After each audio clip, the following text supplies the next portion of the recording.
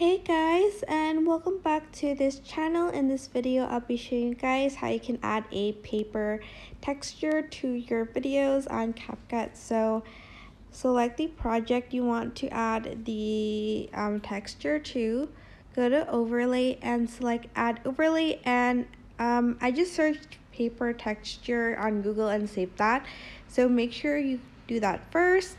So I'm just going to add in that picture. And I'm going to just press add and resize it so it fits the whole video. Then I'm going to go and also make the duration longer. Go to splice, and here you can choose which one you like. Like which one suits like your video more, I guess. So I'm just going to do that first. I might do the burn one because, yeah. And that's basically it. It is super duper simple, but I do hope this tutorial was helpful for you guys.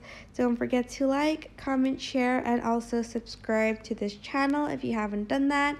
If you have any questions, just leave it in the comment section down below, and I will try my best to answer them all.